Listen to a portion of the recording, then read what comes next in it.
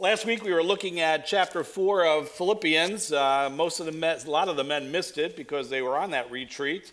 I only got through the first 4 of 7 commands that Paul is giving to the church. And so we're going to review those 4 and then finish the final 3 today. So this is part 2 of Rejoice in the Lord Always, part 2. Pastor Nathan put on the screen there that we're going to start on September 12th, a new series in Jeremiah. That's a Lord willing, because if next week I realize I can't finish the rest of this chapter in 1 week, we'll have to have a part 2 again, and then we'll push off Jeremiah 1 more week. So if you want to stay in the New Testament for 1 week longer, pray that I have to have a part 2. We're in a series called Joy on the Journey. As we go through life, our lives should be characterized by joy. The whole book or letter that Paul writes to the church at Philippi is about be joyful. Be joyful. And so we're looking at this letter that Paul wrote to the church. And we're looking at chapter 4, last chapter. So turn there in your Bibles to Philippians chapter 4 and follow along as I read. Therefore, in light of everything I've just said in chapter 3, therefore, my beloved brethren, whom I long to see, my joy and crown, in this way stand firm in the Lord, my beloved. I urge Euodia and I urge Syntyche to live in harmony in the Lord. Indeed, true companion, I ask you to also help these women who have shared my struggle in the cause of the gospel, together with Clement also and the rest of my fellow workers whose names are in the book of life. Rejoice in the Lord always. Again, I will say rejoice. Let your gentle spirit be known to all men. The Lord is near. Be anxious for nothing, but in everything by prayer and supplication with thanksgiving, let your requests be made known to God. And the peace of God, which surpasses all comprehension, will guard your hearts and your minds in Christ Jesus. Finally, brethren, whatever is true, whatever is honorable, whatever is right, whatever is pure, whatever is lovely, whatever is of good repute, if there is any excellence and if anything worthy of praise, dwell on these things.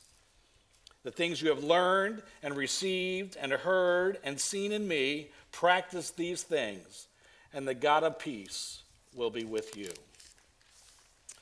Would you join me in prayer? Lord, we come before you thanking you for your word. Even as Paul is coming to the conclusion of this letter that he wrote to a church so many years ago, it still has very much applicability to us today. And so, Lord, may the Holy Spirit of God work through me in such a way that we understand the truth of your word. We pray this in Christ's name. Amen. Paul's making 7 final appeals. They're commands, actually. They're mostly in the imperative tense, which is a command. And he's making these appeals to the family of God. And so let's review the first 4 we covered last week. First one is stand firm in the Lord, verse 1. At the very end, he says, stand firm in the Lord. Notice how he uses these affectionate terms for the church. He calls them my beloved brothers or my beloved brethren. He calls them my beloved at the end, twice in one verse. He says, I long to see you. Right now he's in prison in Rome awaiting trial. He doesn't know if he's going to live or die, but he's awaiting trial. But he says, I long to be there with you. You're my joy, my crown. So no matter what the culture throws at you, stand firm in the Lord.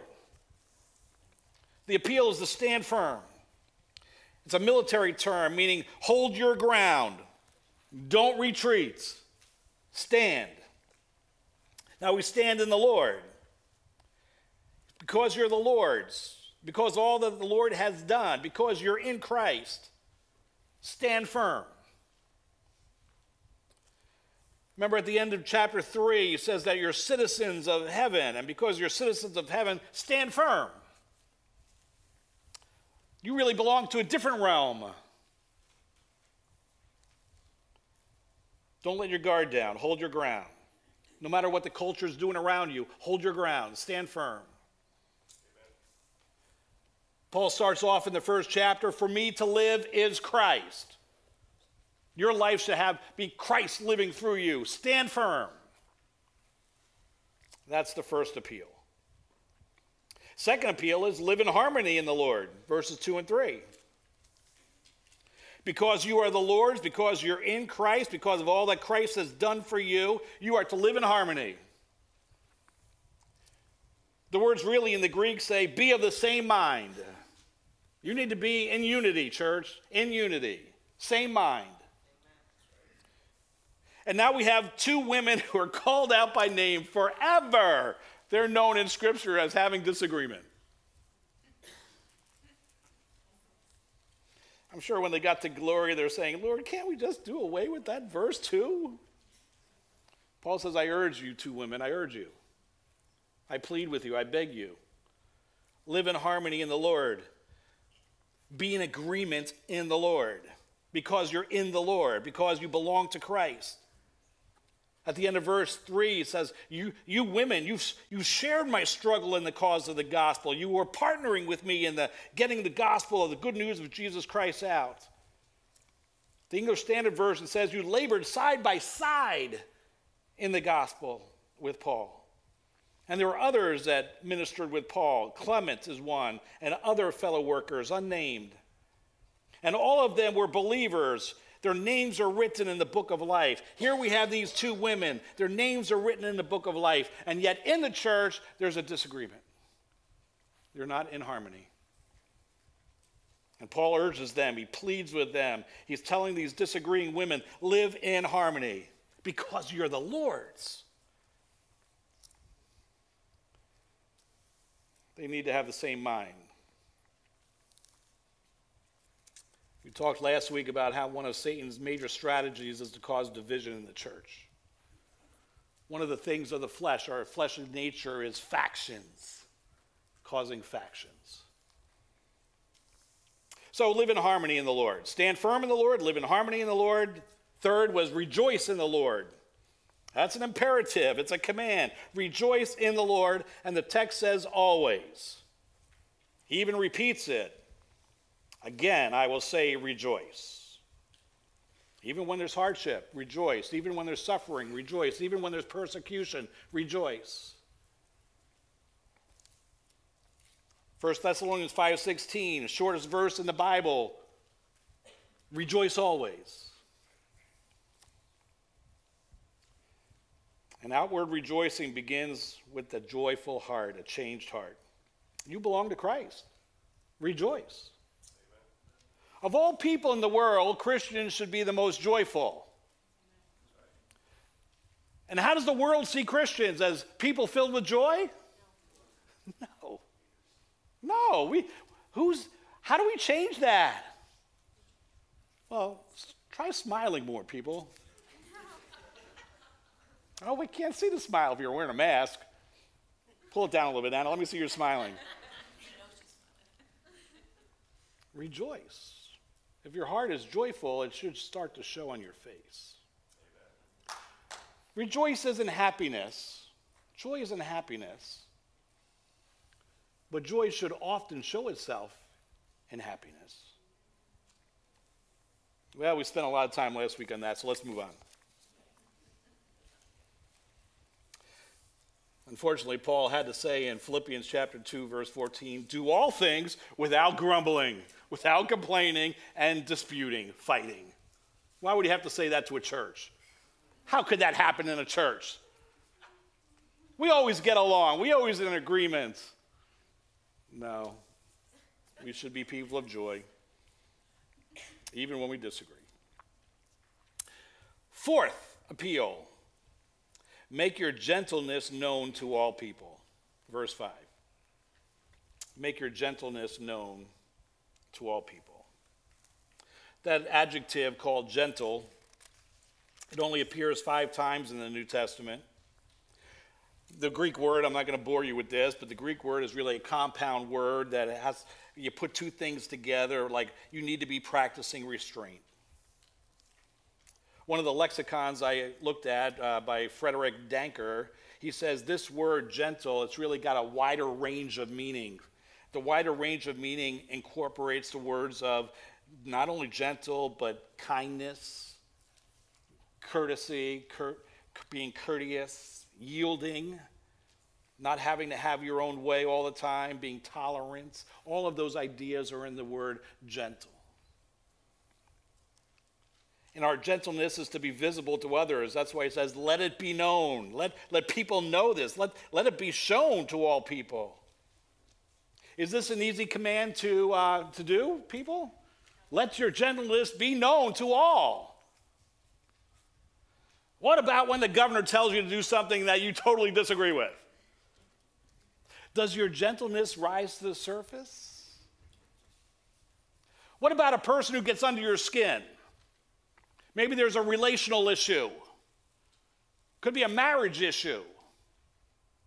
Is gentleness shown from one spouse to the other, from a friend to a friend, from somebody who you're maybe not agreeing with? Gentleness. Let it be known to all men, believers to unbelievers. Even though people get under your skin and your natural inclination is to fight, Paul says, let your gentleness be visible. And he gives a reason at the end of verse 5. The Lord is near. Not only is he close at hand, he's right with you. He is actually in you, Christ in you, the hope of glory. But he's also near in his near return.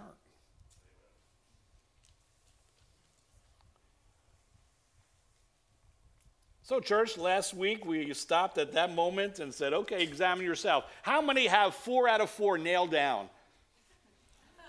I'm standing strong. I'm always in harmony with people. I'm always rejoicing, and I show gentleness all the time. Anybody 4 for 4? Yeah. Dexter, 4 for 4.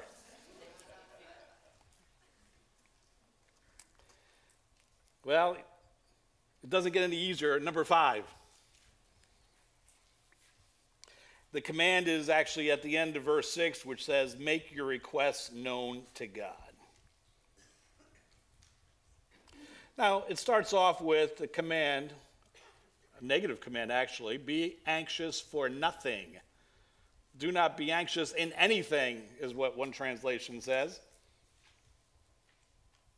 Interestingly, the ESV, the English Standard Version, starts the sentence with the end of verse 5, which says, the Lord is near, do not be anxious in anything. In other words, they're connecting the two. Because the Lord is near, don't be anxious. I think the Lord is near can either go with number 4 or with number 5. Because the Lord is near, there's really no need to be anxious. But let's be real, worry or anxiety affects every one of us to some degree. How many got that under control? I never worry. Anybody? I never get anxious. No, I think we all have a little bit of anxiety in certain issues on certain things. There's daily stress of life. Children are back in school. Any anxiety? Test anxiety? What about money issues? That cause anxiety? Now that there's inflation, praise the Lord, those gas prices are going up. They need the money. Those oil companies need the money. What about the future? Is the future more uncertain than ever now? That cause anxiety, worry? War. What about war? Anxiety producing? Sickness. The return of COVID. Anxiety? Worry? And to make matters worse, anxiety often leads to what's called depression.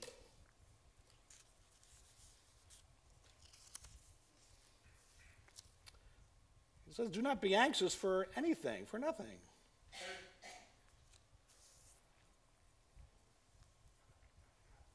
Is he the only one that came up with this idea of don't be anxious? No, how about our Lord Jesus? Turn with me to Matthew chapter 6.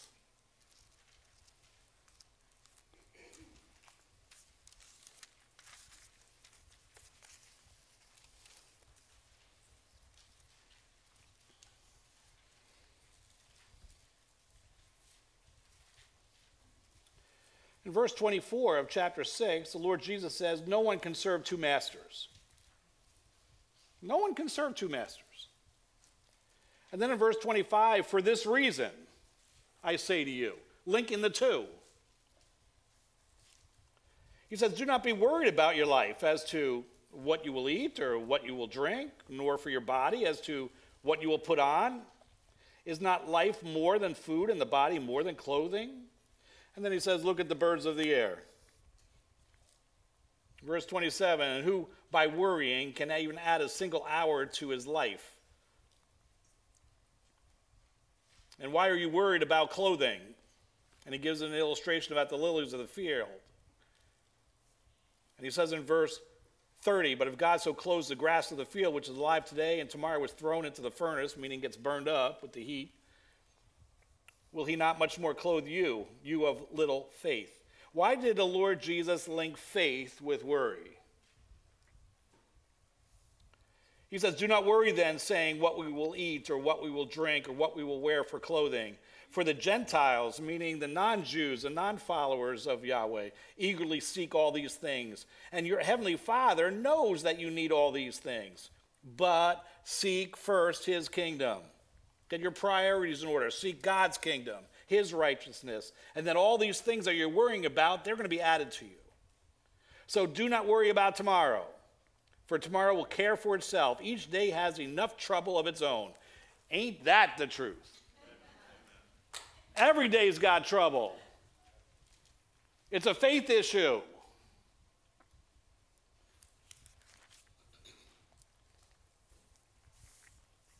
How many remember Bob Newhart? Anybody? It's an old show. Anyway, there was one clip I just watched yesterday and it made me laugh because a lady comes into his office for counseling. She says, I have this fear. Every day I've got this fear that I'm going to be put in a box and buried in the ground while living. And so Bob Newhart says, as a psychologist, well, has somebody threatened you by saying, I'm going to put you in a box and bury you? No. But I have this reoccurring fear every night. It paralyzes me. It puts me in a panic. So Bob Newhart says, well, I've got a remedy for you. She goes, oh, thank you, doctor. 2 words. Well, should I write them down? She gets out a pad of paper. Should I write them down? He says, no, most people can remember these 2 words. Okay, what are the 2 words? He looks at her and says, stop it. That's scary to think you're going to be in a box buried alive. So stop it. What do you mean, stop it?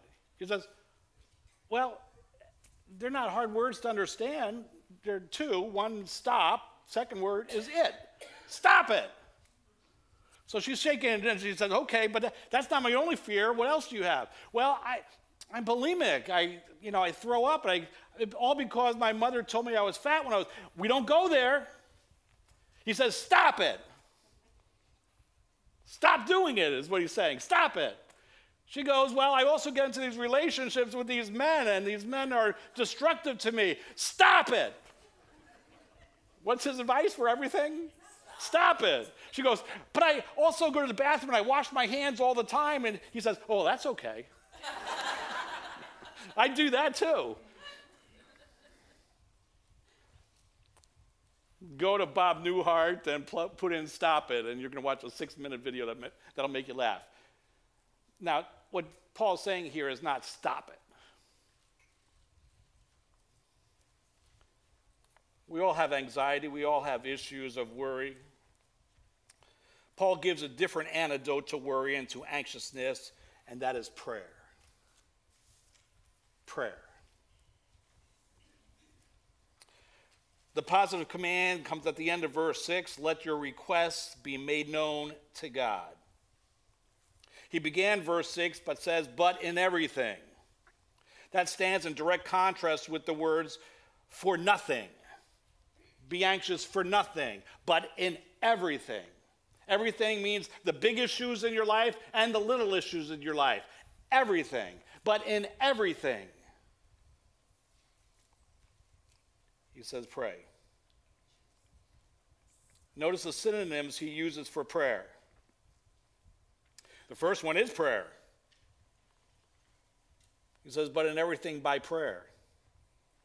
These are times of a supplicant, a person coming before God, recognizing that he is almighty, that we are not almighty, and that we come humbly before him. We are the ones who are dependent on him, and so we come to him as our master, and we recognize that he's God, we're not God. Amen. That's right. And prayer means the fact that we come in devotion. We're devoted to him. We come to him in worship. I don't mean singing. I mean we come to him bowed before him, that he is God.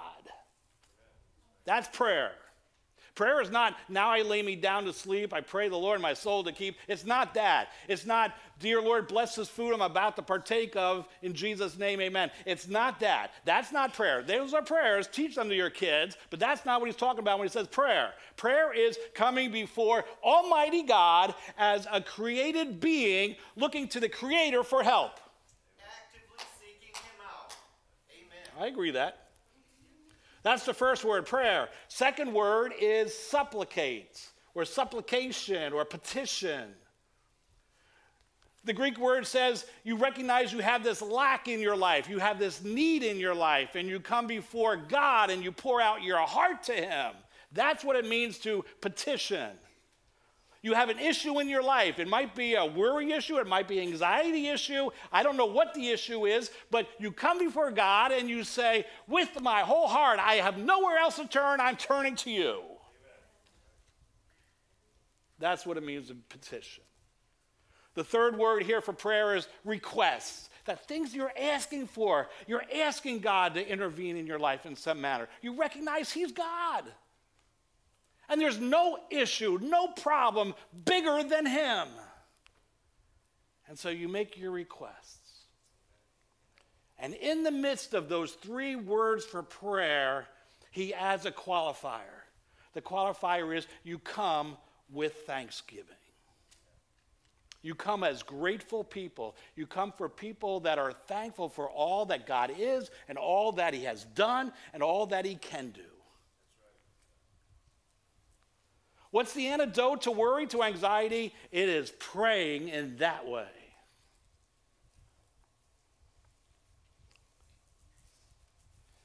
And look at the benefits of prayer. It's getting the peace of God. Why do we pray in everything? Because we believe that God is greater than the greatest problem. Now, Paul doesn't say, let your request be made known to God, and he will answer your request. Let your request be made known to God, and he'll give you what you prayed for. That's not what it says. He says, let your request be made known to God, and the peace of God. Peace of God. What's the peace of God? Well, is it peace with God? Well, it can be that, but that only applies to a believer in Jesus Christ.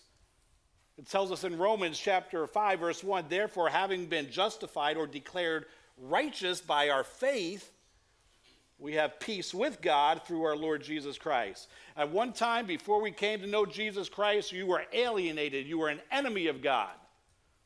But because of your faith in Jesus Christ as Savior and Lord, when you put your faith and trust in him, you are now brought into a peace relationship. You're reconciled with God. And so, yes, the peace of God means you have peace with God, but I don't think that's what it's talking about here. This is the only place in all of Scripture where it uses the phrase peace of God.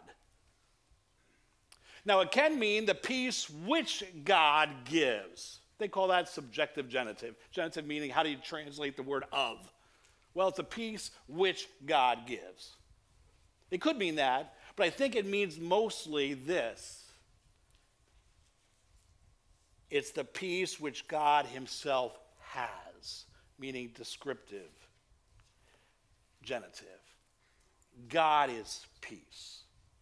And God will give you himself, which is peace, when you pray. Wow.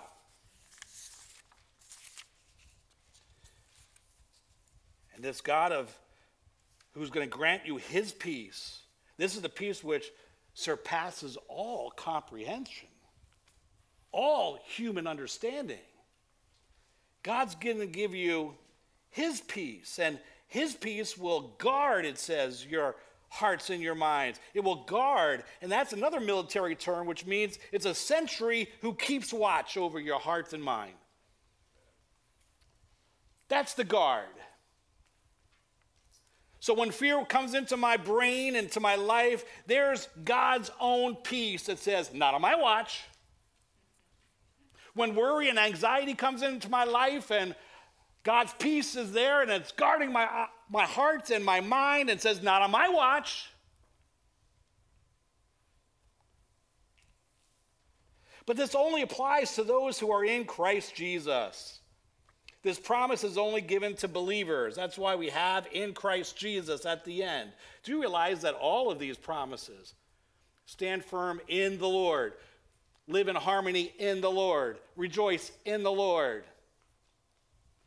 As a believer in Christ, these are ours.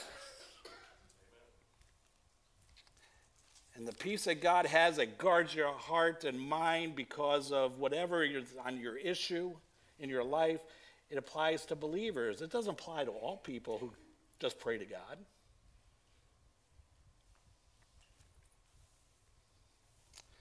And then we get the word finally in verse 8. But you notice he said the word finally in chapter 3, verse 1. So in chapter 3, verse 1, finally, I'm coming to the end. Oh no, I got a whole lot more to write. So we get to verse 8, finally. But if you look after verse 9, there's still a whole lot more he's going to write. So what does he mean by finally?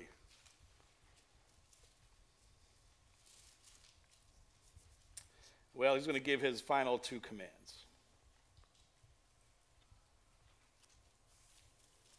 Before I look at number 6, Warren Wiersbe showed me a biblical illustration about having the peace, God's peace, in a very difficult situation.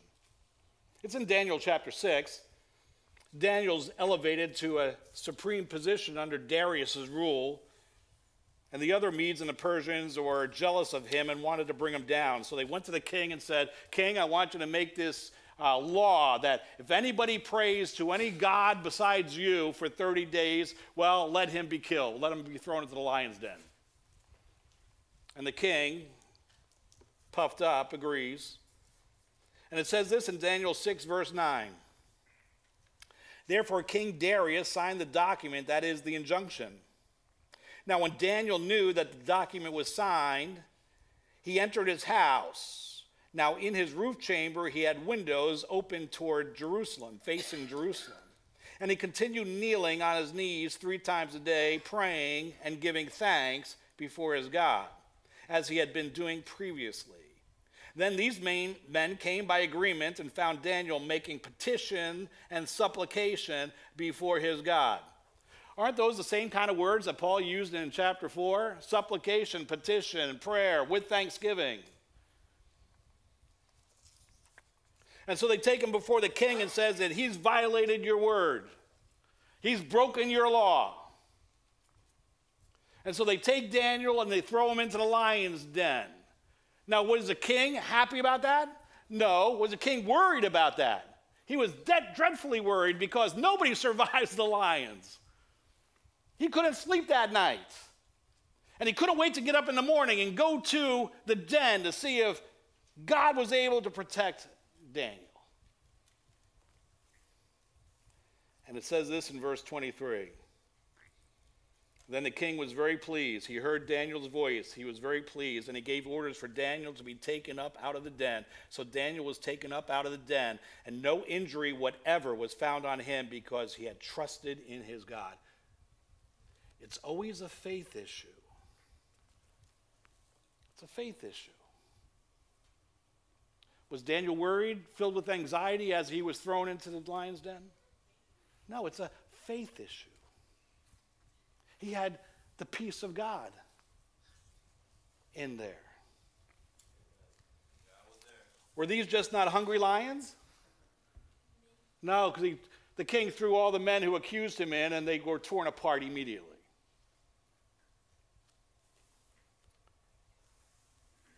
Now, finally, he gives two more commands, one in verse 8 and one in verse 9. The one in verse 8 is, dwell on these things. It's at the very end of the verse, dwell on these things. The word really is think. Think. Dwell on those things worthy of praise. He says, if there is any excellence and if there is anything worthy of praise, this if is a special kind of if. It means assuming it's true. We assume it to be true. If there is any excellence, there is. And if there's anything worthy of praise, there is. He says, then think or reckon or reason or consider, dwell on these things. And then he gives a list of virtues upon which our minds should dwell. First is whatever is true. True, meaning truthful in every aspect of life. Truthful in your thoughts, in your words, in your actions. Whatever is honorable. This is the word for noble, something worthy of respect. Honorable. Whatever is right. This carries the idea of justice, of righteous, being righteous and just before our fellow man. Pure, no defilement, not tainted by evil, being chaste, innocent. Fifth, lovely. This is the only time this word is used in all of Scripture. It's a different word from the normal words for love. This is the word lovely, meaning attractive, pleasing, beautiful, winsome. And then the last one, of good repute, is one Greek word, and it also is the only time it's in all of Scripture, one time right here. It means commendable, admirable. All six of these things could apply to the things of the Word of God, correct? You've heard the expression, garbage in, garbage out. What you put into your brain is going to come out through your mouth somehow. He says you need to dwell on these six things that are all worthy of praise and excellence. What you might not know is that this virtue list is borrowed from Greek ethics. It's from the writings of Greek philosophers. Gerald Hawthorne, in the Word Biblical Commentary, wrote, "These are the excellent qualities that belong to the culture of Paul's day. They're not at all unique to Christianity, which the apostle availed himself of and commended to his friends at Philippi." Paul put these same words that were part of what the philosophers were teaching, that these are virtues. And now they're part of Scripture. James Montgomery Boyce, former pastor of 10th Pres in Philadelphia, he wrote, "Christians can love all that is true, noble, right, pure, lovely, and admirable wherever they find it. They can rejoice in the best of arts, the best of good literature. They can thrill to great music. They can thrive on beautiful architecture. Christians can thank God for giving us the ability, even in our fallen state, to create such things of beauty."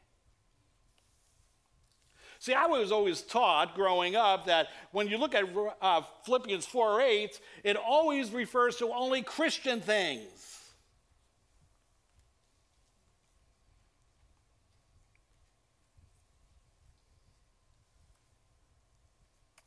We Christians are to live by grace, not by law, right? Amen. I grew up thinking that on one hand there are sacred things, things that please God, and on the other hand there are secular things. Sacred, good. Secular, bad. Listening to Bill Gaither, good. Listening to Simon and Garfunkel, bad. Neil Diamond, bad. Okay? George Beverly Shea, good.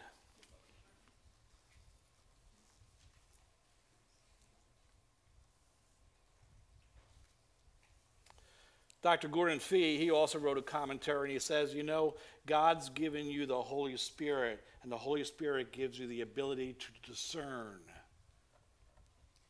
what feeds your soul and what tears down your soul. We don't live by a list of don't do these things because they're not honorable, they're not true, they're not good. No, you don't live by a list. You have the ability by the Holy Spirit to discern what will build you up and what will tear you down. I was going to come in here and say, throw away your TVs, cancel your Netflix, right? That would be lists of bad. What Paul's saying, no matter what is in culture, if it's worthy of praise, if it's excellent, let your mind dwell on that.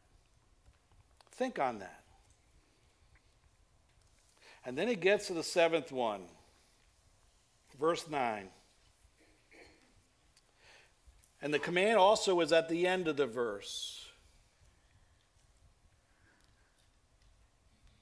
which is practice these things. So put into practice what you know is right biblically. Look at the verbs Paul uses in that verse. The things you have learned, received, heard, and seen. Paul taught God's truth, but he not only taught it, he modeled it. You've heard it. You've seen it in me. Practice those things. He said this before in Philippians 3:17. Brethren, join in my following my example. In other words, I'm modeling it. Follow my example and observe those who walk according to the pattern you have in us. He wrote in 1 Corinthians 11, verses 1 and 2, be imitators of me. Model me, he's saying, just as I also am of Christ. I model Christ. Now I praise you because you remember me in everything, and you hold firmly to the traditions just as I delivered them to you. He not only modeled it, he taught it. And they learned and they received. And we as a church need to put into practice the biblical truth we have learned and received.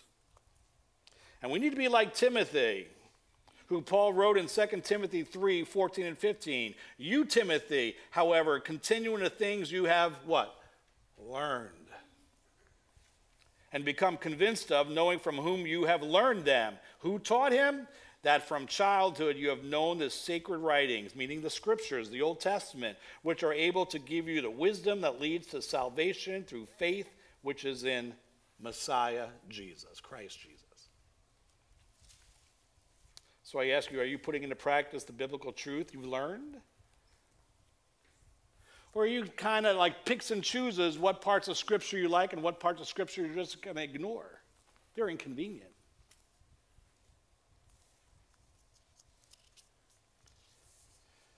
Interestingly, verses 8 and 9 is one sentence in Greek. Isn't that a big run-on sentence right there? It's one sentence. Verse 8 has the command, think on these things. Verse 9, it's do these things. And the benefit of thinking on what's praiseworthy and of doing what was learned and modeled is God's presence. The God of peace will be with you. How does command number 6 end? The peace of God will guard your hearts and minds in Christ Jesus. The last one, the God of peace. Is that coincidental, you think? 7 final appeals to the church body. He's writing to the family of God. He's writing to the believers in Christ. But these are not easy. Stand firm. There's false teachers all around.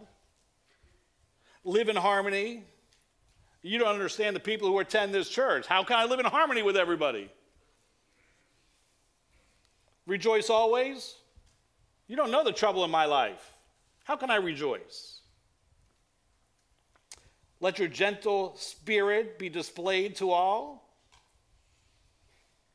Well, that's outright impossible. In everything, pray. Come on, be real. In everything? Think on what's praiseworthy and dwell on that, and do what was taught and modeled.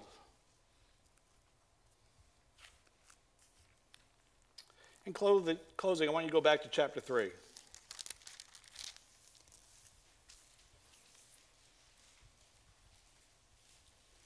So there are two types of people in the Christian community.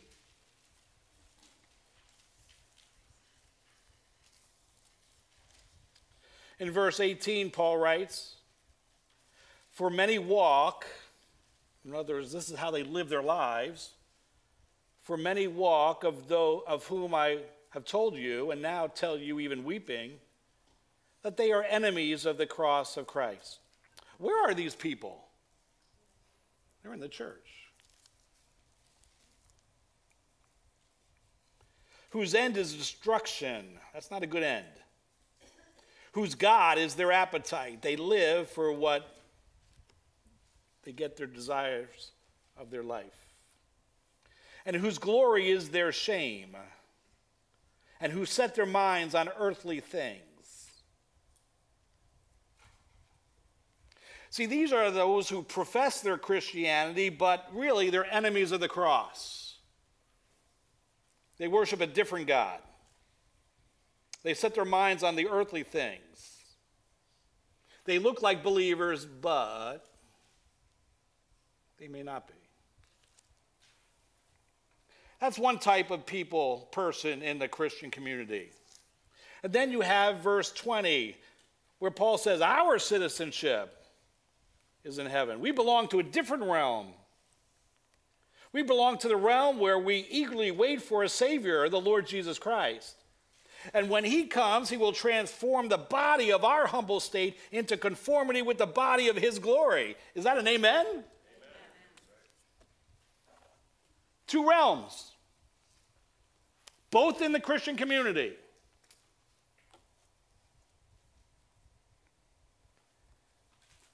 They profess Christianity, but they're really serving self. And there are those who profess their Christianity knowing they're citizens of heaven waiting for their Savior. And then you get to chapter 4, and this is where the rubber meets the road, because he's going to give 7 commands. And the first group usually fail in these 7 commands. When culture pressure comes upon them, they don't stand. They go with the flow of the culture. You'll find them being the ones who complain, cause division in church. They're rarely joyful. They'd rather be right than gentle when it comes to issues. They rarely pray. And they have no trouble thinking on the wrong things.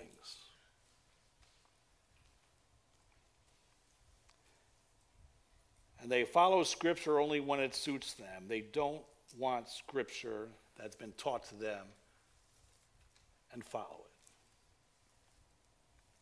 Now, the second group, the ones who have their citizenship in heaven, are by no means perfect in these 7 commands. But they know them to be true.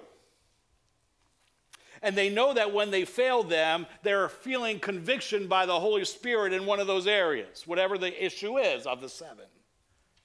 Because God's not pleased when you're not following his commands. And when you break his commands and you're not rejoicing, or you're not being gentle, or you're in arguments and you're in disunity, or you're not standing firm, or you never pray about issues that really matter, well, God's Spirit to God's child will bring conviction.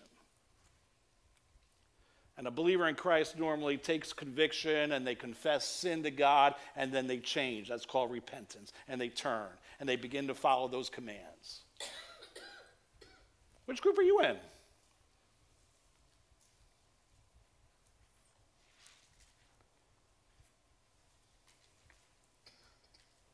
He brings it out really clearly in chapter 2, verse 21. For they all seek after their own interests, not those of who? Christ Jesus. Two groups. One group lives for self-interests. The other group live for Christ's interests.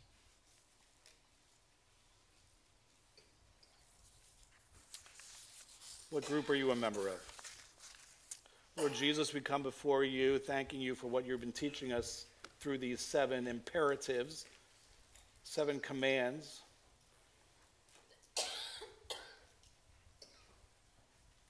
Forgive us for the times that we fail and we don't repent. Lord, if you're convicting anyone here today of their need for a Savior, may they humbly come to the cross, confess that they are sinners in need of a Savior, and may they throw themselves upon the grace and love of our Lord Jesus Christ, who died in their place.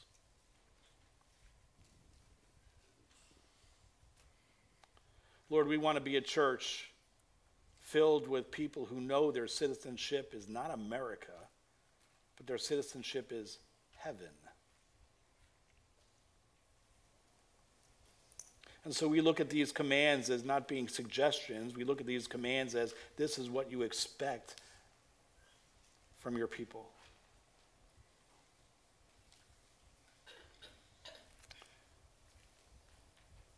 Lord, it's been good to be in this place at this time to read your word and to understand what it's saying. Now may your Spirit do his work in our lives. We pray this in Christ's name. Amen.